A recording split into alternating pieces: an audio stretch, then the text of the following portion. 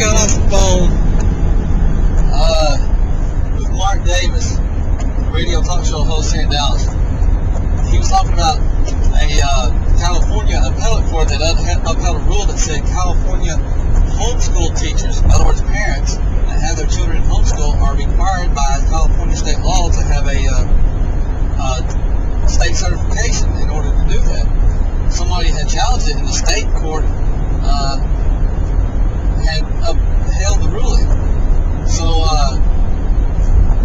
Mark Davis basically disagreed with that, but he said there should be some level of state regulation, a mild level, he called it, but some type of regulation, and he was taking calls on it. And I got in on the air and told him why I didn't think the state should regulate the quality of education that parents are giving their children as homeschoolers. And you can find that conversation on another one of my posts. I have that on tape. But there were a couple things that I didn't get to on the radio that I'd like to tell my friend Mark Davis and the rest of you about this. See, the thing about it is, let's say that we agree some level of intervention or some level of regulation should take place just to make sure that a crazy person doesn't send out an untrained, uneducated child out into society that will all bear the burdens of the costs of. Okay, let's put a fact aside that every incentive in the world remains for caring parents to provide their children a good education. Let's put aside the fact that most parents care for their children, okay? And let's put aside the fact that the biggest person or the group of people most likely to bear the burden of a child's poor education are the parents themselves, okay? So they have a high incentive to make that education a good education. Let's put all that aside and let's assume that all those factors aren't enough.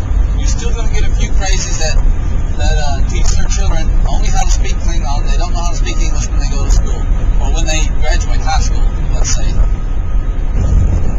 Here's why you still should not have the state regulate that. Why this should still be left up to free individuals. Because let's say the case in California represents 100% regulation. It doesn't, but let's say it does, okay, just for the purposes of this argument. We're going to create a sliding scale where, let's say, submitting to standardized tests once a year would be considered a 10% regulation. And teacher certification with submission to standardized testing and agreeing to teach to state curriculum standards, like maybe something that's going on in California right now. Let's say that represents 100% regulation. Okay, but let's say that we're all in general agreement that the regulation should be pretty low. So we put it to a vote, we let our legislature vote for us, however the law comes into being, and let's say we set the regulation rate, we'll call it, at 25%. Now, is that even fair? That's a very low rate of taxation, but is it fair? You have parents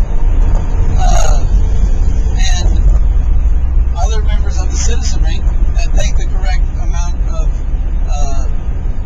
regulation is 5%, 10%, 15%, 20%. We're going to trample on the free will of all those people and institute this 25% because it's only 25% regulation. We're not regulating that heavily, but you're giving the people that would like less than 25% regulation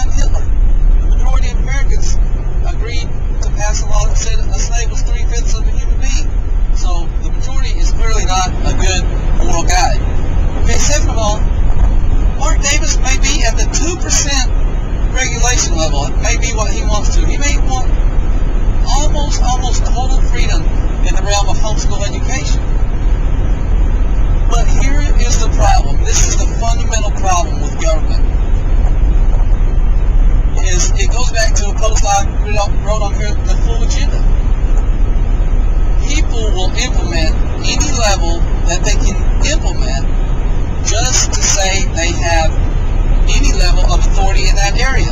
So you can implement a regulation that might represent only a 5% regulation, but the people that implemented that level, they want 50 or 100% regulation. And so what does it do? They creep. Government creep. It creeps up on you. They'll start you at 5-10% and they'll say, oh, but this, now all that's under control, but this is a little bit out of control. We need to step in here. And I like you, Mark Davis, but I hate to say it, but it's people with this attitude that got us to the place we are now with public education. People thought they'd never give up their absolute 100% control over their child's education. But they gave up a little bit. And then they went to local PTA, members of parent groups having control over the education. Then it went from parent groups to citywide control over school boards. Then it went to state, and now the federal government's involved. It wants to give this one bland education to all of us. And now it's gone from, from the ages of 6 to 14, we would submit our children to compulsory education. Now it's gone down to 5. Now it's almost to 4, and in the near future it'll be 3, up all the way to 18. So you see, if you submit to 0.00001% regulation, these people will have a foothold and they'll say, hey, we need more regulation. And you'll say, no, you can't do that. And they'll say, look, we've been given the authority to regulate in this area, and we think it needs regulated. So the right level is 0.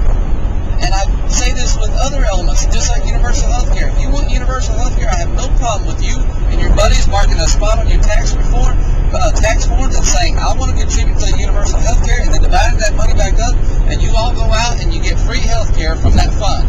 But don't force it on me. If you want heavy regulation of homeschoolers, you know what? Those homeschoolers that want to be heavy regulated, go be heavy regulated. Submit your students to standardized testing once a month, and go require yourself, go out and get a bachelor's degree. Submit to state certification, all right? But don't impose what you want on everybody else. You can have what you want, but if you impose what you want on everybody else, they can't have what they want. So how come you get what you want and nobody else gets what they want? And don't tell me the majority again, because we've already seen how that works. So regulation of homeschooling, that's fine. But deregulation is fine too. So you have to leave it deregulated. The ones that want to regulate it further, they can go out and submit to further testing. Once you require further testing, nobody can back up and say, I don't want further testing. So watch my other post. There are plenty of issues in there, but these are further issues of why you can't let government into regulation in the first place, at all, except for when criminal activity is involved. That's it.